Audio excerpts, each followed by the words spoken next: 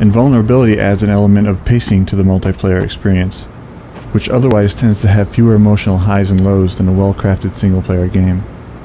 When an invulnerable medic and his friends come running in, it's an extreme high point for them. It's also a rush for the defenders, who know that they've just got to hold on for 10 seconds until invulnerability fades.